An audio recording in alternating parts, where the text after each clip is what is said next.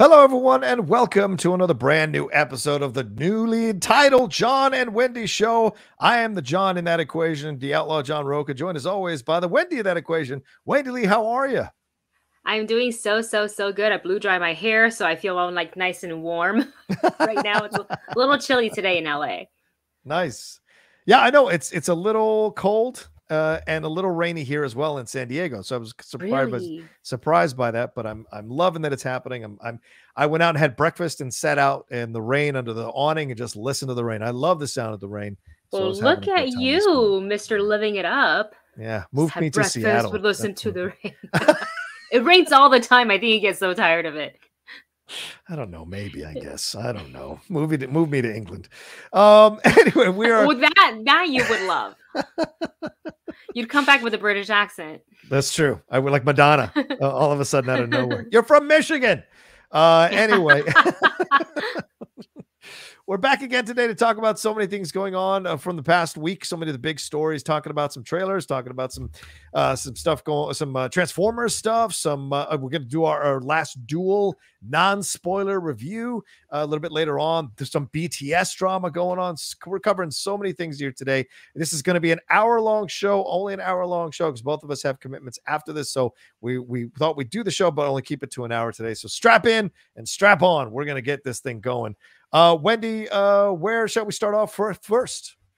I think we should start off with trailers because it really feels like just everything got dumped in the trailer world. We got a new trailer for Resident Evil, Welcome to Raccoon City. We got a final trailer for the upcoming Dune film. We have a trailer for House of Dragon. And I picked all of those because I know it kind of sits within the geekdom, but in different aspects because we've got 2 book adaptation movies / shows, and then we've got 1 video game. So I thought we talk about it a little bit, especially kind of going into that Resident Evil Welcome to Raccoon City. I was a bit confused when I first saw it, the title pop up, because I thought, wait, is this the Netflix one? But then it's saying it's in theaters. All right. So I was a bit confused, and this is the one separate from the Netflix one. This will be in theaters. We've got Claire in this. We've got Chris in this. Mr. Damien Dark himself also in this, which I find hilarious. I don't even remember something. McDonald? Nope.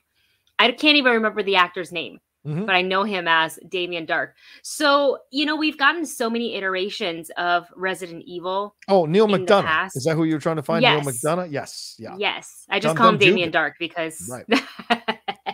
And I feel like in the past, the Resident Evil movies have been fun, but I don't feel that they've stayed completely truthful to the video games. So when I've heard about both of these reboots, essentially, where I was like, okay, are we gonna follow the game this time though? For real follow it, or are we gonna do our own thing?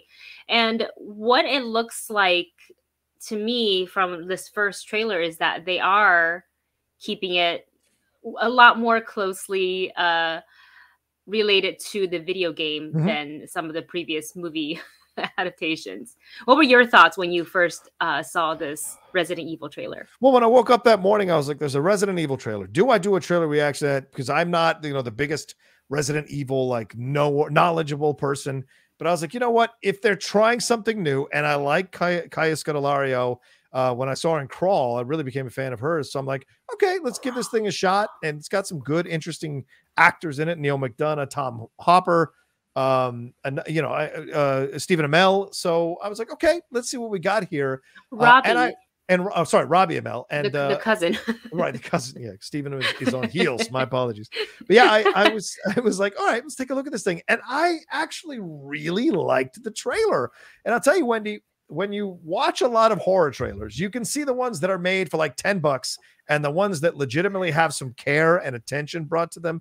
And this one feels like there's legitimate care and attention brought to this. Hannah John Kamen, another actress, being part of Ghost from Ant-Man and Wasp, her being a part of this. It's exciting. It's a good young cast. And from what I understand, they're combining both the events of Game 1 and Game 2 together into one movie. And I love the creature design. That is legitimately scary as hell. Love that Neil McDonough might be in essence the villain here. Tom Hopper apparently can't get away from umbrellas because the Umbrella Corporation, the Umbrella Academy is a part of that.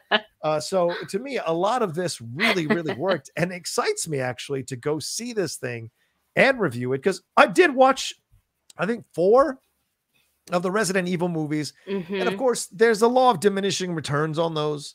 But I liked the world they were creating, and then it just got a little too cheesy for me, and I didn't want to go back. But this got a little out of hand. Right? Yeah, this looks a whole new approach, a grounded approach. We're going back in time. So I like it. I thought it was a really cool approach. And the director, I haven't seen the 47 Meters Down, the series, but looks like he's doing a nice job, at least from this trailer, of giving this thing some weight. And I like that. Yeah, same here. When I saw it, I was actually kind of surprised. I was like, oh, I actually enjoyed this one, but I also set the bar very low for myself to be like, let's not be disappointed. You know, you love the game, but just because it's a good video game doesn't make it a good video game movie. But maybe this is going to be the one to do it. I think they just have to keep it simple. You just keep it simple. You just follow the source material, which is why the fans wants to come out and watch the movies, because they play the game, they enjoy the characters in the story, and they want to see it told on the big screen. So when you change too much and you screw with that, you know, the lore, then it's like, well, then it's not as good. I mean, and I'm not saying you can't go away from it, but you got to make it make sense. You can't just make it different because you want it to be different. Yeah, I agree with you 100%. So yeah, there is that. And then I couldn't wait to dive into this next trailer because I thought of you when I was watching it for House of Dragon. Oh yeah. We're getting hooped, or should I say pulled right back into the world of Westeros. Just when they thought you're out, they get you right back in. They give you Matt Smith in a blonde wig. So this is set, I think, 200 or 300 years before the events of what we've known before all of that.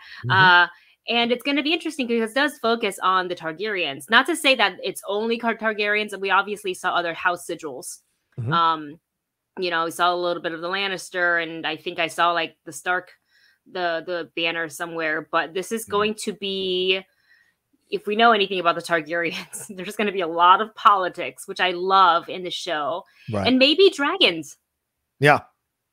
Maybe dragons. And kind of, I want to see how they got to where dragons didn't exist anymore. Yeah. Yeah. And it seems to be that's what the approach to this one is. And having George R.R. Martin as one of the executive producers and co-creators of the show, I think is a really good thing and a positive thing to get people back on board with the Game of Thrones. Because I get it, a lot of people are probably have PTSD from that series and don't want to go back into watching another Game of Thrones series because they were so disappointed by how that thing ended. But this is so smart. 200 years before, none of those characters we're going to see in this one. We'll see their ancestors, but we won't see them. And so this is a good way to approach it. The dragons are going to be a very strong part of this thing. So we're going to have that. Is it going to lead to that civil war, the Dance of the Dragons later on in this first season? We shall see. And we see all the houses there, the Tarleys, the Lannisters, the Targaryens, all of the houses are there. So you can see how they're going to battle these things out and what's going to happen. The Hand of the King stuff was great. We get the Blackfire sword, which is made of Valyrian steel. The Iron Throne looked completely new and awesome. So much of it was like, as you said, Wendy, so much of it sucked me back in. And now I'm definitely doing a episode per episode review of that show because I'm looking forward to it. Oh, you have to. And I have to read this book. I've got to get my hands on this book and read it for sure, and have some fun with it and compare the two as we're watching it for sure. Yeah. Yeah. It's going to be really interesting because we're not going to even hear any of the names that we already know. Right. Right. Especially like, because they all the characters came later. So you're not going to hear, a Daenerys. You're not going to hear an Arya Stark or anything like that. So it's going to be so interesting. And you don't even have to have watched all 8 seasons of Game of Thrones, I don't think. That's a great point. Go right into this. Yeah. And I hope they do that. I hope they approach it in a way of getting new fans into it who have maybe not watched Game of Thrones because of some of the backlash from season 8. This is a way of getting introduce the world all over again and have enough winks to the people who've watched all 8 seasons there within the introduction. I think that's the way to do it. That's an excellent point, Wendy. Make sure they make it open to everybody, even if they haven't seen an episode of Game of Thrones. That would be smart. Yeah. So looking forward to it. You know, it's the whole reason why I even have HBO in the first place was to watch Game of Thrones. And after season 8, I was like, I should probably just cancel it, and then just kind of forgot. And I'm kind of glad I didn't cancel it, because there's been so many cool shows that's come on to HBO that I've been introduced to. But it's, you know, definitely there's no reason to cancel it now with this show coming back in 2022. Absolutely. So one more trailer left on the list, and that is the final Dune trailer. And that film comes out, I believe, the 22nd of October or something like that. Right. Yeah, it's right around the corner. Can't even remember. Yes. And honestly, every single piece of clip, trailer, whatever that they've poster, anything that they've released having to do with this movie, Dune, has been absolutely gorgeous. I've not seen a single bad shot in this. So I can't wait to see it in theaters, and definitely going in blind, because I know very little about Dune, and I kind of prefer it that way for this viewing, because then afterwards, I've already downloaded the book onto my Audible library, so I'm going to be checking that out after the film. And since this movie is going to only cover the first half of the book, I will be able to get through the whole book way before, you know, the second half of Dune comes out. But I just think it's really, just aesthetically, you look at it and you're like, wow, that's a theatrical experience right there. Yeah, there was certainly more in this final trailer than we've gotten before, in terms of the war aspects and the battle aspects. I mean, those ships that look like dragonflies, that was badass. Even the line that he delivers in the previous trailer, he's like, you know, the dreams are nice, but the real world is where things happen. It looked a little bit more like a council line as opposed to a ball busting line like it was in the last trailer between Momoa and Chalamet, which I really like. And we get more of Oscar Isaac. He's clearly going to have more to do here. He's clearly going to be more involved in the battle and what have you in there. And then I think Zendaya's line at the end where she's like, you know, this is just the beginning. That's a little bit of a warning to the audience. Hey, this is a 2-part movie. So this is just the first part. And then we're going to shoot the second part. It's going to come out. So just understand that this is the first part, the beginning, and then we're going to get to the real insane stuff here in the second movie. So I'm looking forward to it. I'm seeing it on Monday. So so I'm just like, oh, okay, I want to love it. I don't want to be disappointed. So we shall see in the long run what it comes to be. But I like this trailer. This was so much fun. The armor, all of it. Chalamet was so strong throughout the trailer. So I'm excited. What did you think? Yeah, overall? I'm super excited for this, and just being I think it's really refreshing being very excited about a property that's definitely well known, but like knowing nothing of it other than the trailer, and just getting ready to be mesmerized by the world that they're going to show us in this film. Right. I can't wait. And that's it for trailer talk for today. There you go. Just a quick reminder, everybody, if you want to send in some Streamlabs support, please feel free to do so. You see the address there on the screen, and it's also in the description. Oh, well, is it in the description? I guess you can't do description for these, but I'll figure that out as we go along here as we're switching over to Twitch. But yeah, you see it there on the screen. So I may put it up as a little banner here. If you want to send some support, again, we're only doing an hour-long episode today. So if you want to send your support, get it in now so we can answer your question here on the show. Thanks to everybody who's joining us. We got like 13 of y'all hanging out. And shout out to Darren Wright, who's in here. Darren, thanks so much for this shirt from last year. Send it to me on my birthday, my Liverpool shirt. I appreciate it madly. Oh, cool. So shout out to you. But my birthday is coming up in a couple of weeks, Darren. So get on another present. I'm just joking. All right, let's move on to what's our next thing, Wendy? Oh my God. What's wrong with you? I know. Why would you say so much? They're going to be like, I'm not giving him anything. Ain't not shit, man. Earn it. Nothing. All right, where shall we run to next, Wendy, here? Moving on to, let's talk a little bit about Foundation. This is the newest show to arrive, one of the newest shows to arrive on Apple TV Plus, and already lots of positive reviews. A lot of people are loving it. So it's been renewed for a season 2. I feel like these days we're hearing shows getting renewed for 2-3 seasons left and right all at once. And I think that's really great. I think that goes to show that, you know, people are consuming and watching these. The number must be good enough for them to want to do it, because one of the things I really like about Apple TV productions is that they have the budget, and you can tell that they have the budget.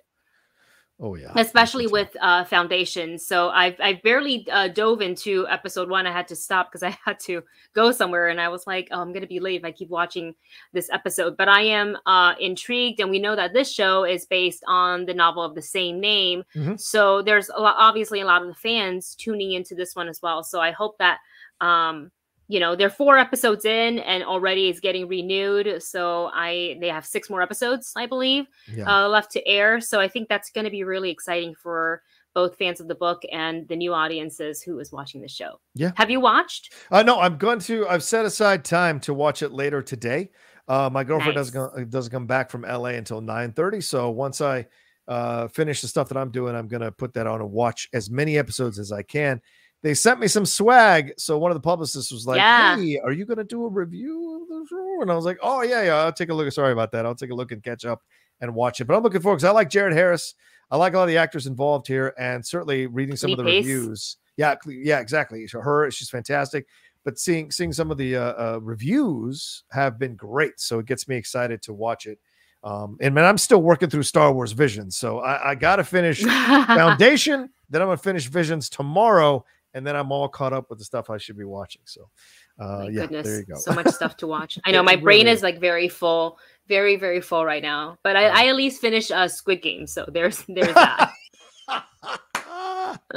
I'm gonna have to get into that too, as well. Dude, you're gonna want to overnight binge that. Really? Okay.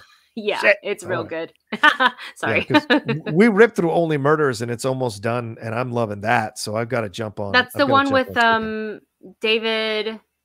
With Steve Martin and Martin Short Martin Short and Selena Gomez. Selena Gomez. Yeah, it's so good. So people need to watch It's like a murder mystery or something. Yes, murder mystery podcast. Oh no, I'm gonna be into it. Yeah. Oh no, it's already on my list, but oh no. A murder happens in their building and they come together to make a podcast about it as they explore who did the murder. And so it's very, very well done and funny and believable, and I just enjoy the hell out of it. And a lot of good actors involved as well. A lot of actors of color too, which is positive. Nice. Yeah. Love it. Can I just say also, I love that Selena Gomez is like acting again. I know she was so focused on her music career for a long time, but the first time I saw her was on the Disney Channel. That's right. Yeah. And she was acting, and I think she sang too in the show. I don't remember. She sang to you? Good for her. No, in the show. I would die if Selena Gomez sang to me specifically. I just sit there and sob the whole time. This is something for Wendy. Yeah, perfect. All right. What are we off? Where are we off to next? We're talking about renewals. We're talking about also spin-off series. So it looks like WandaVision's getting a spin-off centered on the one and only Agatha Harkness. It was Agatha all along. And so this is a character that definitely had a huge part in the show WandaVision. Spoiler alert if you haven't watched WandaVision from Disney Plus yet. Ooh. But there is definitely a giant season finale showdown between her and Miss Scarlet Witch herself. So now, per Variety, this project is currently being described as a dark comedy, and she's going to get Catherine Hahn is going to reprise her role as Agatha. So this is super exciting. And of course, the head writer for WandaVision also serves as executive producer. Jack Schaefer will be returning to spearhead this spinoff series as the writer and the executive producer. And so like if it moves forward, we'll get to see Agatha. I don't see a reason why they wouldn't move forward with it. You know what I mean? I feel like Agatha is so popular. She's so popular that they put her character at Disneyland in Avengers Campus during the Oogie Boogie Bash. And then the actor they hired to play her sounds exactly like Catherine Hahn in the way she speaks.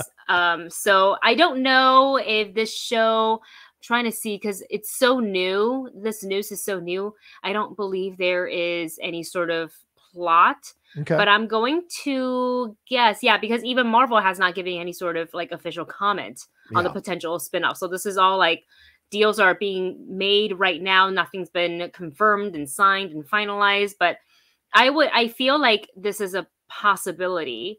I would love to see Agatha. We saw a little bit of her history, but I love to see more. Yeah, and certainly she's a strong history in the comics, obviously being, you know, kind of really closely attached to the kids of Wanda and Vision. So, and when last we saw her, she was, you know, under the spell at Westview, stuck being the Agatha Harkness from the earlier episodes of WandaVision and not knowing that she is a witch. So who is going to break her out of that to start this process? It's Mephisto. It's coming. It's Mephisto, finally. We're finally getting Mephisto.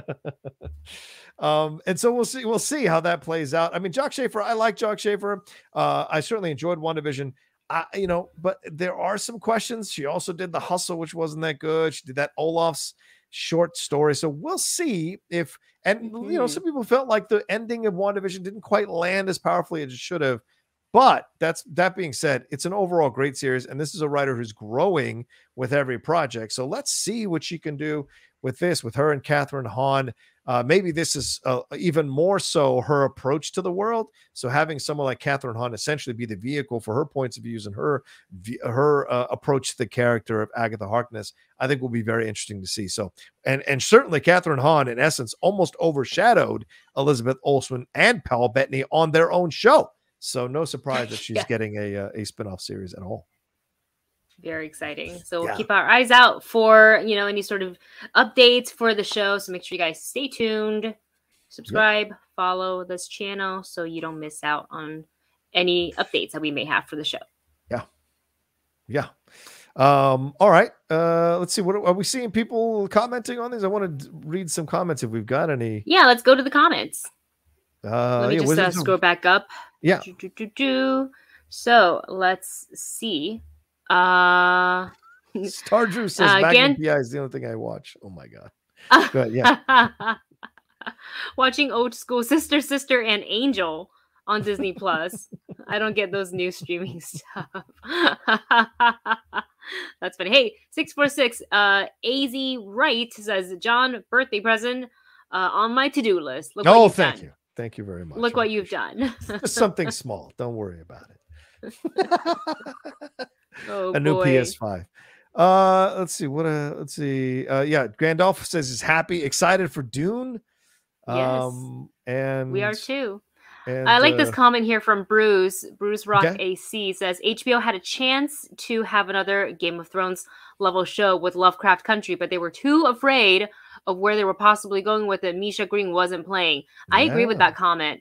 Okay. I would have loved to see how they were going to handle like had Lovecraft Country gotten a second season because I don't want to spoil it just in case because it is relatively newish. No, not really. It came out before WandaVision to see what they were going to do without some of their leads. Right? Like how they were going to handle that going forward. And they definitely opened the door for a lot of possibilities. I would have loved to see more of Ruby, you know, well, to kind of see what did happen with her, what wouldn't happen with her. But also, unfortunately, we lost the actor, Michael K. Williams. Yeah, Michael Kenneth Williams, yeah. Yeah, we unfortunately lost him earlier this year. So he, you know, sad that let's just say they had a season 2, he wouldn't be able to return. Yeah. Which is a huge bummer because I actually I went from not liking his character too much to like really liking his character by the end. Yeah.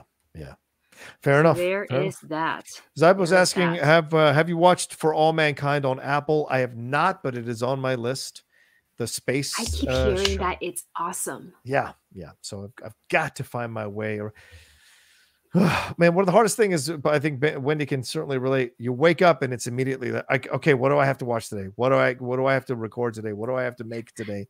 What do I have to do? It's just constant every day. And so sometimes that little rebellious part of you is like, fuck this. I'm sitting here for 3 hours and playing my video game, or I'm reading a book, or I'm going to drive, or I'm doing something. I'm going to breakfast and listen to the rain.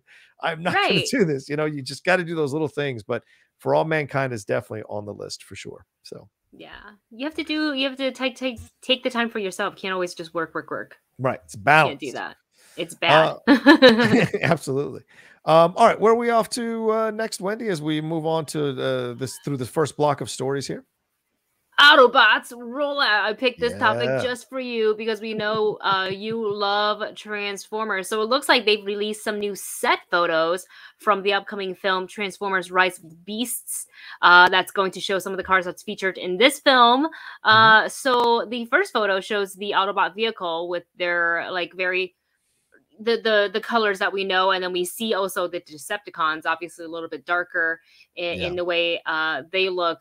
So I'm just always like really happy whenever we get to see these cars. They're not transforming, they look like actual real picture cars that Stephen Cable Jr. is sitting next to. Do any, aside from Bumblebee and Optimus, do any of the other Autobot vehicles stand out to you? Oh, I loved the Bumblebee. The off-road camera thing is pretty awesome. Yes. Camaro, rather. The off-road Camaro is pretty awesome. Yeah, let me see if I can bring it up as a shared screen. Let me do that real quick and see if I can. I think you can. All right. Where is it? Oh yeah, here we go. There we go. There's Stephen Cable Jr. Let me make it bigger here. There you go. They're in Peru, where they're shooting, and that's some great. I love the old VW Bug that looks like something out of Lost. That old VW van there. The motorcycle looks great. Love. This is all old school stuff. So I dig the approach to it. I think that's an old, what is that? An old Porsche or Fiero, whatever that is. It's pretty cool. And then when you get to the Decepticon side of things, that is nasty good. That is some nasty good stuff there. So I dig the approach. I dig the look of them.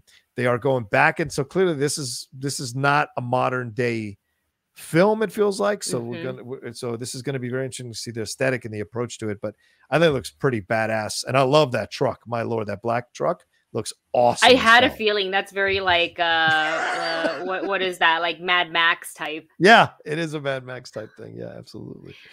So pretty cool. So the reason why I think the cars look a lot more retro is because this movie is going to explore the origins of like when the Autobots first came to Earth. So they got to look this way until, you know, then as they stand the test of time, they will like into more updated vehicles. It's going to be really interesting to see how they handle this, because there's been some Transformer films that I loved, and then there's some Transformer films that I didn't love. Right. So I'm hoping, fingers crossed, for this one, because I really enjoyed like playing with the little toys when I was little, watching the cartoon. Even though I went back and watched it like recently, just like a couple episodes, and I'm like, wow. Oh yeah, this is my thing when people come at me like, oh, they really ruined the Transformers movies. Have you watched the TV show? It's super cheesy, son. So like when people go like crazy the original yeah, the original one from the 80s, doesn't hold up that well to rewatches. Let me just tell you that even the Transformers movie at times is like, what is happening here? You know, who is using the drugs on this set to create these tangent storylines within the movie? So but that's also the foundation of what people love. The foundation of people's love for Transformers is from those early TV series. So I totally get it. But I mean, it just drives me nuts how people try to be like, oh, they ruined my childhood. Transformers was like, dude, watch those shows again. You know, come on. It's like watching the old He-Man stuff. You're like, come on. You know, let's be real. Wait, I want to say thank you to Bryant Brawler for cheering your 100 bits, and says, is this Transformers movie going to be a Bumblebee sequel follow or a new start to the whole franchise? Ooh, I don't think it comes directly after the Bumblebee by Travis Knight, because if they're going by like when the Autobots came to Earth, then technically it would be before that.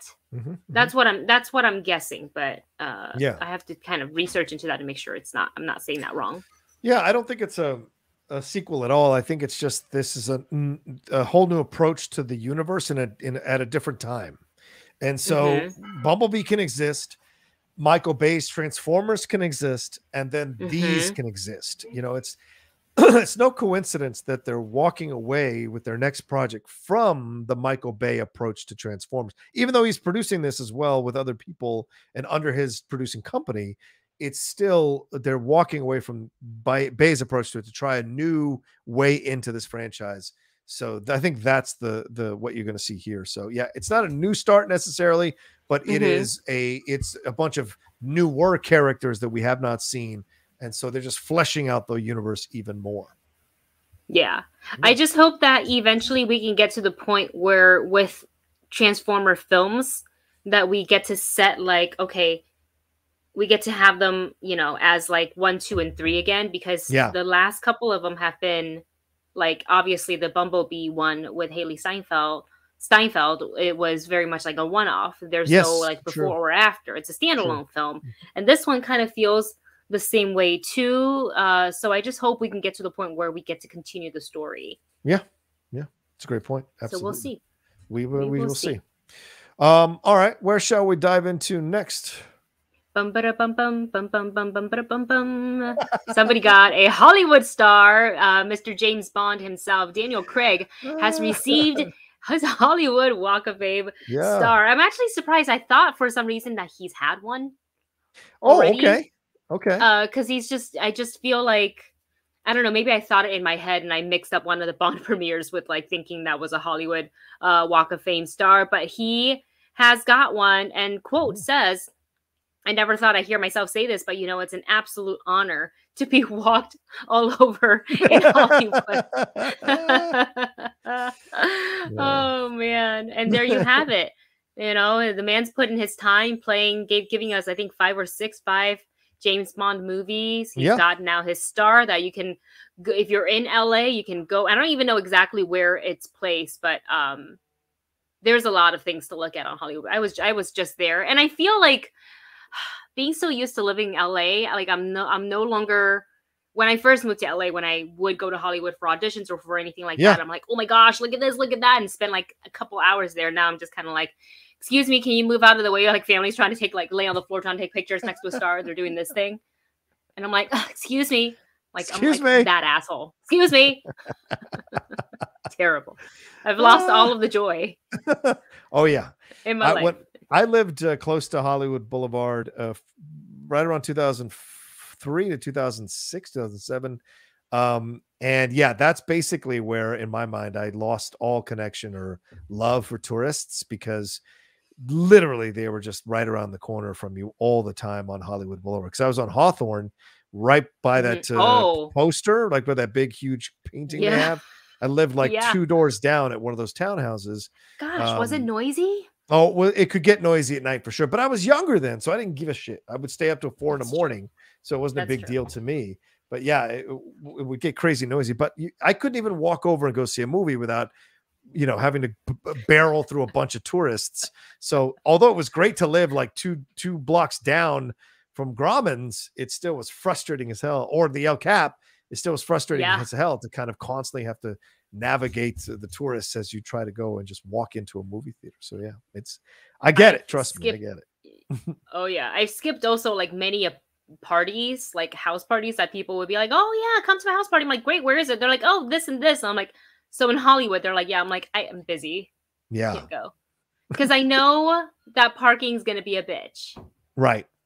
When I go, and like you can't find it, or you have to read the 50 million signs that's posted, and you're like, so street sweeping on Tuesday, 2-hour parking on this day, unless permitted. And I'm just like, I can't park here. My car's not going to be here when I come back. It's happened before. So it's crazy. But nonetheless, congratulations to Mr. James Bond, Daniel Craig, for getting that star on the Hollywood Walk of Fame. Even Rami Malek was there when he received the star. Says, quote, it is a privilege to work with him, to watch him, and especially impactful to play opposite his most iconic James Bond in his last venture. How nice. Yeah, very kind of him. Nice. Yeah. Yeah. Daniel Craig seems to be very humble in this. Yes. I can't seem to find where it's at. So I guess we'll have to walk through Hollywood and find out where it's at next time. I'm trying to look at the photos that they've taken to try to pinpoint. No, because they set out the star there for. They're not going to go like down on some crappy area Hollywood Boulevard. They're going to do the ceremony in front of the Kodak, which is in essence where they did Hollywood Highland. That's true. But that isn't where Daniel Craig's star is going to be. So you know that's. I think is Oh my so God. I interesting really about want, it. I'm so curious where Yeah. it's going to be because he just got it Yeah.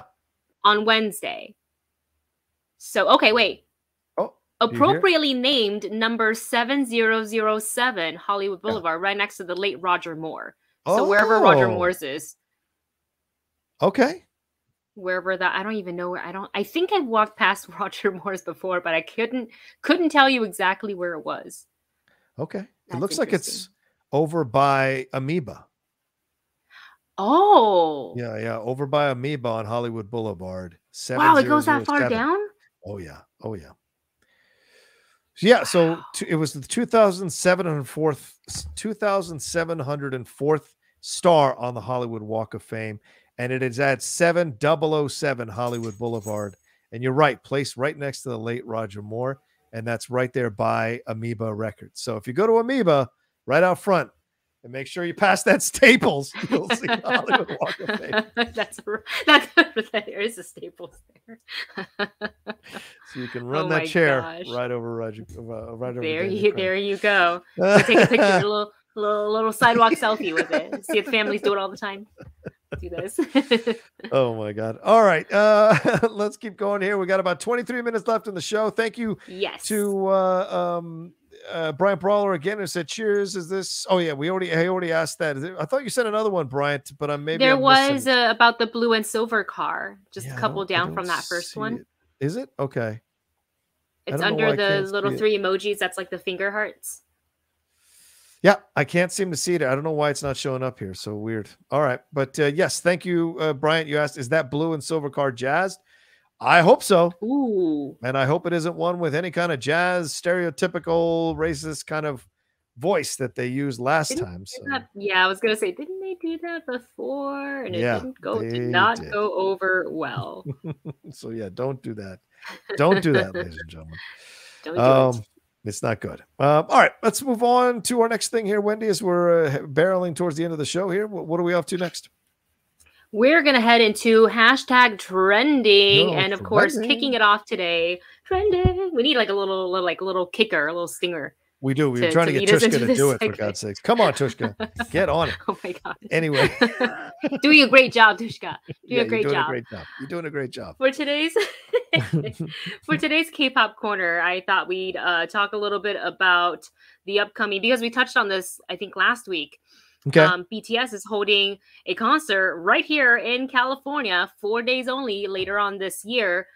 So tickets have gone on sale, and I didn't even attempt because I knew I don't usually have luck when it comes to like, new merch drops, fighting for concert tickets online when there's tons of other people doing it. I just don't have the best luck. So I didn't even try. I think if I really want to go, I might just like walk and show up there the day of and like see if anybody wants to give up their ticket. Because that happened, not give up for free, but like they'd sell it for the price they bought. Right. And you can usually haggle a little bit because they're trying to get rid of it. So, but it was a struggle for a lot of the army trying to get these tickets from Ticketmaster, and there were like PSAs for how to get your ticket.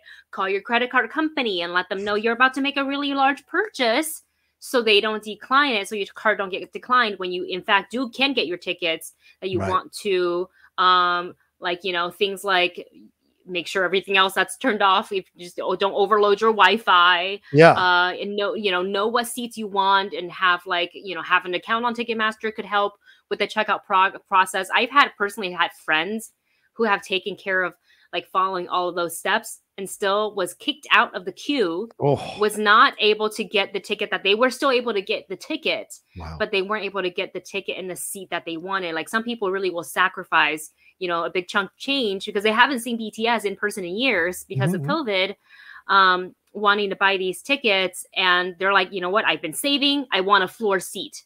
I want the VIP so I can go in to listen to, because there's a special ticket where you can go in and actually be in the stadium watching them do their sound check, which is very intimate, really, really cool. And it's obviously way less people. So you kind of feel like you're getting a little bit of like one-on-one time with the group. And just a lot of people were not able to get their hands on tickets, which is so disappointing. Like my heart ached for people. There's just a whole Twitter thread, hashtag BTS concert LA, saying you are now in the queue. There's a screenshot of that. You're now in the queue. There is approximately 2,000 plus people ahead of you. Oof, wow. Yeah. Yikes. Yeah. And there's people who is on, like, we're able to go through the queue and try to pick, like, okay, this is the seat that I want, and it's blank, and they can't click on it. They can't select it. So it was a mess. And I've personally had not great experiences trying to buy tickets to a Blackpink concert with Ticketmaster. It was really, really difficult for some reason. And you know, so I kind of like, it was me and Emma Pfeiffer were gonna go together, and we just gave up. I was like, I can't do this. So we gave up. And there's people that's like, you get like, there's some things you have to do to, like, you have like the VIP army fan club status, so you can kind of get the tickets first, and it just, a lot of it was messed up. So I hate that it was kind of a crap show for all the dedicated fans who are just dying to see BTS. Yeah.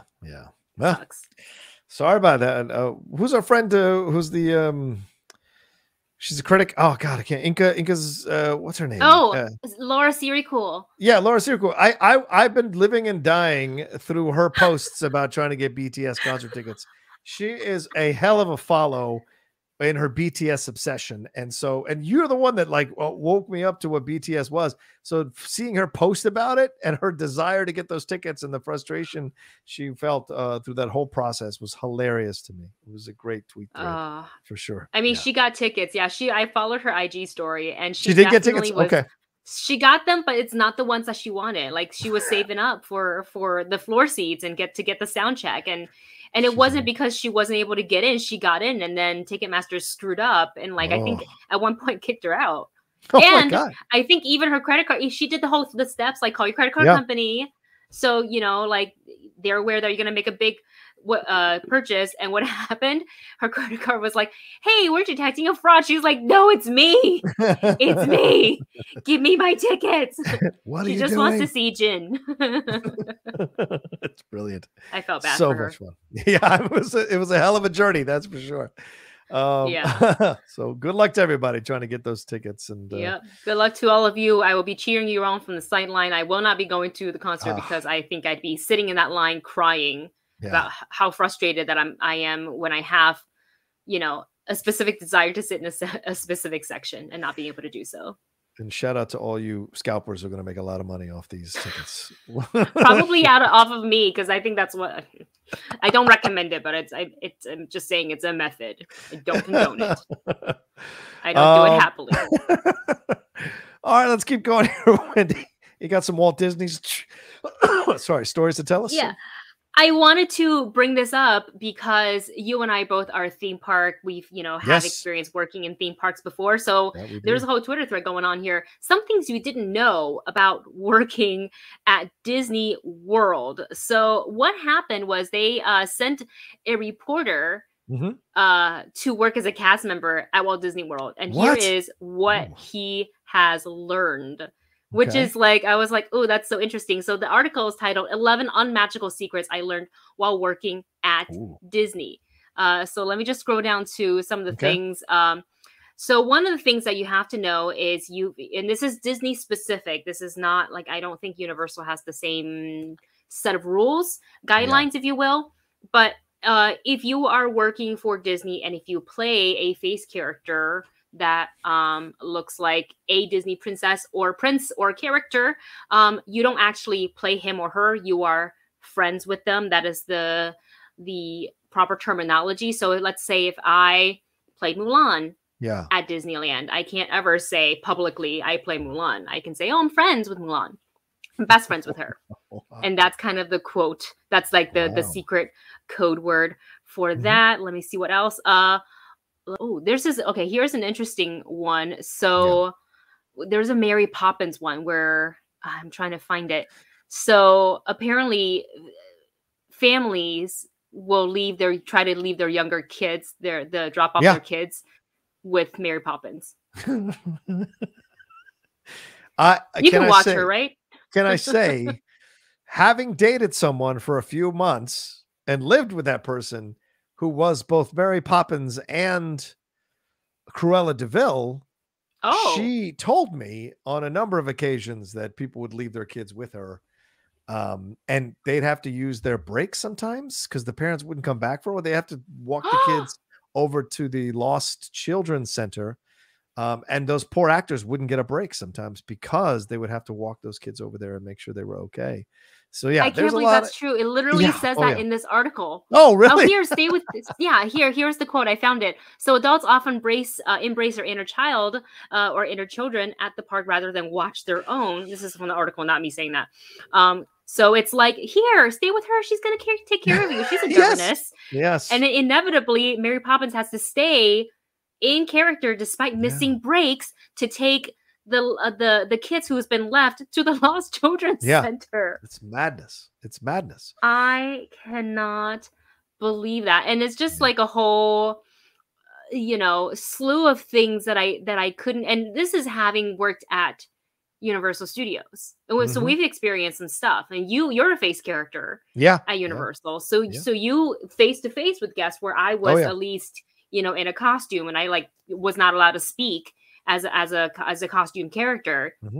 So I at least didn't have to improv. So I can't imagine, finding things like this. And there's also a thing called, you don't want to be a treasured guest. So apparently, let me see here. It's hot, humid. Everybody needs a sugar bump. My skipper training on Jungle Cruise attraction, a favorite place to sit down and recharge. It's also the holy grail of dad jokes, since the skippers on the Jungle Cruise also double as comedians. So in their way is, quote, when someone answers a business call, or if a teenager's zoned out on TikTok, I usually will put in a joke request for them to order me a pizza. That's very funny. And I just wanted to again put this in there because I thought you and I have seen a lot of things. Oh yeah. Working at a theme park, but some of the stuff that I am reading, I had no idea that people would leave their children with a character. What is that? That's laziness. And as a joke, I get it. Right. As a joke, you leave for 3 minutes and you come back. Ah ha ha! It's funny. It's not funny when you make an employee miss their break because they don't get to make that up. They're done. And those parents hit a wall and they're like, I can't do it anymore. Please don't ask me. Take my kids from me. I want to go and be a child again. This reminds me of that one mom. Do you remember? She went off on social media yelling about how childless millennials should not be welcome to Disneyland or Disney World. Do you remember that? And I'm like, oh, she's talking about me. It's like, no, man, you chose to have them. You got to take responsibility for them. That's the game. Yeah.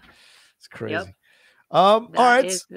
Let's move on to one more thing before we jump into our review and then wrap things up here. We got about 12 minutes left here. The Christmas movies are coming in hot. What's this all about, Wendy?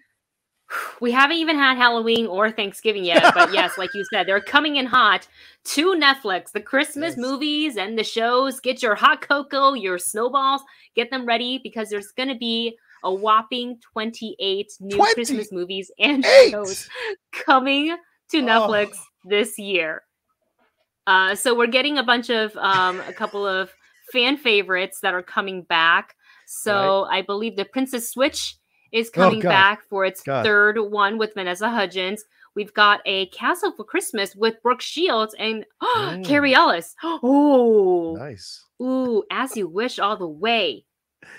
Yes, that's what it should be called. Yeah. Anything with Carrie Ellis in it. There's also a Single All the Way that's going to hit Netflix on December 22nd.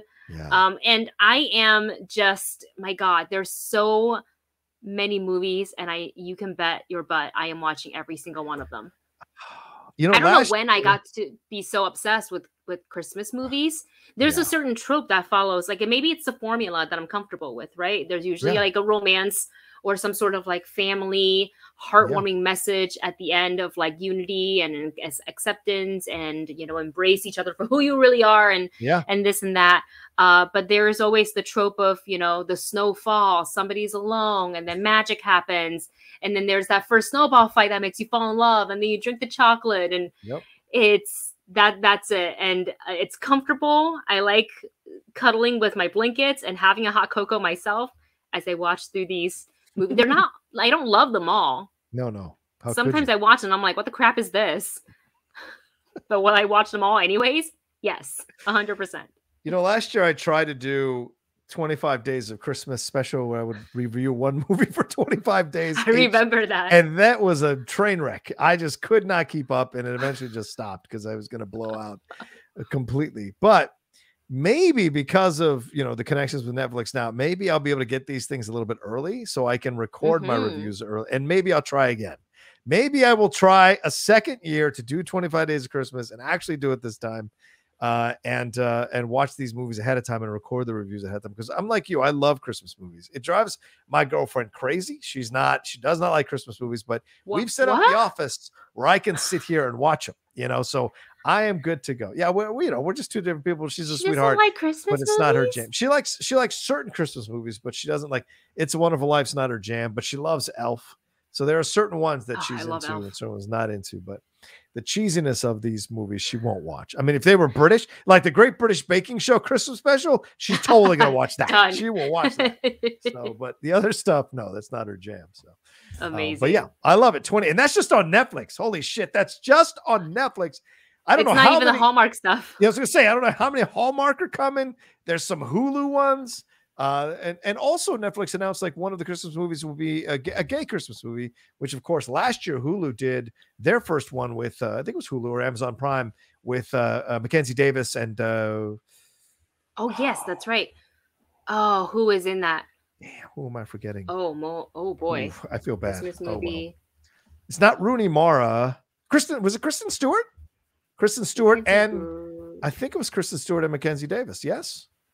Happy, sure. Yes, Kristen. Yeah, Kristen. Yep. No, Kristen Stewart. Yeah. No, right? Happiest Season. Yeah, Happiest Season. Yep. Yeah, that was so cute. It was a good movie. I actually liked that movie. I enjoyed that very much. There you go. Yeah, I know. I agree with you. What Ziza Ames, the last year has gone like a flash. You're right. We're already walking into October. We're almost done. I mean, we're almost into the second week of October, and Christmas will be here before you know it. Halloween will be here before you know it. Thanksgiving will be here before you know it. New Year's will be here before you know it. And then we're into 2022. My God, craziness. All right. Anyway. All right. We got about 7 minutes left. So Wendy, let's jump into our non-spoiler review for The Last Duel. You saw it last night. I saw it a couple days ago. What an incredible movie, powerful movie, moving movie. You are going to go through the ringer of this thing. Ridley Scott directed it. Matt Damon, Adam Driver, Jodie Comer, and Ben Affleck. What are your just overall non-spoiler feelings about the movie? I didn't realize until I sat down to watch the film, it was broken up in chapters, kind of like a multi-perspective point of view type of telling the story. And I really enjoyed that because I was wondering how they were going to play it out. Yeah. And I liked seeing that. And the movie kind of in its 3 chapters, 3 acts, goes from slightly light, a little almost in the character himself for the Carouge character, Matt Damon's character, a little bit more of a caricature of what I thought he was his character was going to be from what I saw in the trailer to, you know, but obviously he's the hero of his own story because they all respectively Matt Damon, Adam Driver, and Jodie Comer tells their stories from their own perspective. So of course everybody's going to be the hero of their own story, especially if you take into the personality of Matt Damon's character, Jean de Carouge. So it's really interesting to watch how that played out. And then when the second chapter came around and it was time for Jack's story, who is played by Adam Driver, you kind of go, oh, I see what they're doing here. So I was very interested, and at the same, I was anticipating yet dreading that third act because I knew what it was going to be, and that was, I think, my favorite act, but also the hardest one for me to watch. No, go ahead. Sorry, I mean to cut you off. Go ahead, Wendy. Oh no, it's fine. I was just going to say Jodie Comer. I knew she was going to deliver. I knew they were all going to deliver, but she has this way of acting where she doesn't go too big and she doesn't go too small. Just everything she does, and she's so versatile because I've seen her. I started watching her in Killing Eve. Like I started that show because I love Sandra Oh, and I stayed for Jodie Comer because I was like, oh, these two together is a must watch. And after I learned about her, then we saw her in Free Guy, which is a complete different character from her character in Killing Eve. Yeah. And then from Free Guy to Marguerite, who is another complete character. Obviously, this is a period piece, so, you know, the acting is slightly different, but she is just so raw and incredibly talented. And I really enjoyed the multi-perspective way of telling the story. Yeah. Yeah, I tweeted about it. Just said they used the Rashomon effect so well in this movie. Yes. That's essentially what you're seeing. All three different takes about an incident. And you know, the Matt Damon chapter lays the groundwork for the most part of all the characters and what happened. Then you get the Adam Driver chapter is the longest chapter of the movie, where you get his point of view and his perspective and his experience. And then you get the sexual assault, which is really brutal. Warning now to any of you who have an issue watching that, it will trigger you for sure. And then we get Marguerite's point of view of everything that happened. And then, of course, we get a final kind of judgment, so to speak. But overall, this is a film that really puts the world of men on trial, and their ego and their power and their misogyny and their just diminishment or dehumanizing of women in that society. And you will find a lot of comparisons, topical comparisons, to how the world has been working for women ever since, in before that and after that, and even into our society nowadays, how sexual assault, rape accusations are treated by a lot of men in our society, men in power in our society. I mean, you can't ignore Greg Abbott stupidly saying that he's just going to get rid of all the rapists in Texas. That's how he's going to stop people from having unwanted pregnancies from rape. Maybe one of the dumbest things I've ever heard in my life. So it's just these things you say. You're seeing men in power constantly seeing women or belittling women or dehumanizing women, and seeing the approach to their place in the world as something to be of use to men and nothing else. And the film conveys that in powerful ways that, although are topical, they still feel very much rooted in that time as well, which I think was a really good job by Ridley Scott. And the screenwriters, Ben Affleck, Damon, and Rachel. Yes. And did you know they hired, and I can't remember her name, but they hired a specifically female writer to write the third act from a female's perspective, which I appreciate. Brilliant. That was so brilliant. Much. Yeah, because you have to you're telling the story from Marguerite's perspective. So it's, you know, seems like an obvious choice, but I like that they took the attention to detail to do that. And then just, you know, while we're on the subject of Ben Affleck, this character is not like the one that I thought that he was going to play at all. He plays Pierre, and pretty much he didn't have too big of a part in the first or third act, but definitely, you know, more heavily featured in the second act. Yeah. And just the scene stealer, man. Yeah. Yeah.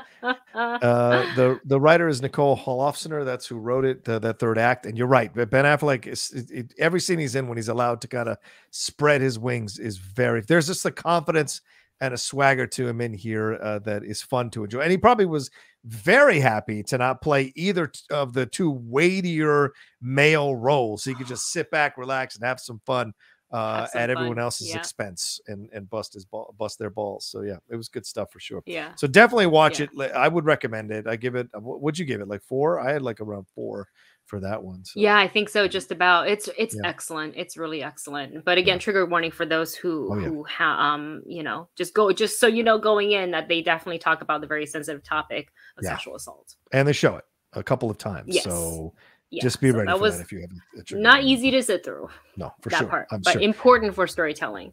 Absolutely. I found myself staring at the ground the second time because I'm like, I can't. I don't want to watch the second time is worse. The second, I felt like I needed to get up and leave. I actually almost did, but I was like, no, I got to stay through. It's essential because that's the woman's point of view, and it's essential to see how she experiences it beat by beat and the horror of it. And that, to me, I just was like, oh my God, this is so tough, but also truthful. So you have to honor that. And so I'm glad you. I almost want to say a spoiler because there was a line that Matt Damon says to her after in the third act, but I don't want to say it because if I say it here, it'll lose its impact when you hear it again in the movies. Exactly. But when he said it, the whole theater went, oh. I was like, yes. Correct response. Oh, collective face palm. I feel like across the theater. What's wrong with you? I was like effective. All right, boy. we got to get out of here. This has been an hour-long show here. Travis Earl says, I had to create a Twitch account. I had to download the app. I had to Google how to chat. But here I am finally. Thank you, Travis. Thanks for coming in for the last minute of the show. We appreciate it. Join us again next week when we're going to go live on Twitch again. We're doing it. And for those of you who maybe don't know, what I do is take the video and then re-upload it on YouTube as well. So for people who can't get on Twitch, you can watch it on YouTube later on today, this show. So thank you all so much for watching it. Wendy, thanks again for another fun show. Where can they find you and everything you got going on? You can find me just my name here under all the social media. So Instagram, Twitter. You can find me on The Movie Couple on YouTube and Wendy Lee Zaney, twitch.tv/Wendy Lee Zaney right here on Twitch. There you go. And you can find me at The Rocha City on Twitter and on Instagram. And remember to subscribe not only to the Outlaw Nation on Twitch, but when I put this on YouTube, subscribe to that channel as well and hit that bell button on YouTube so you see when we're dropping all the new content. But if you haven't subscribed to Twitch and you're watching this on YouTube, maybe we'll motivate you to and head on over to subscribe or follow the Outlaw Nation channel and the Movie Couple channel as well here on Twitch. There we go. All right, that's it from us. Take care of yourselves. Be well. Have an awesome weekend. Go and see some movies. Lamb is out there. No Time to Die is out there. Go and see those movies and have some fun, enjoy them. And there's a bunch of stuff like Foundation still going on. The Ted Lasso season finale for season 2 dropped, so go and watch that. And Star Wars Vision still out there for some of you. I know a lot of you haven't finished it, so go and finish it this weekend as well. All right, we're out here. Take care of yourselves. Be well. Thanks to everybody who joined us. Much love, and thank you, Brian Brolin, for all the bits. Much love to you. We'll see you next time. Peace. Bye.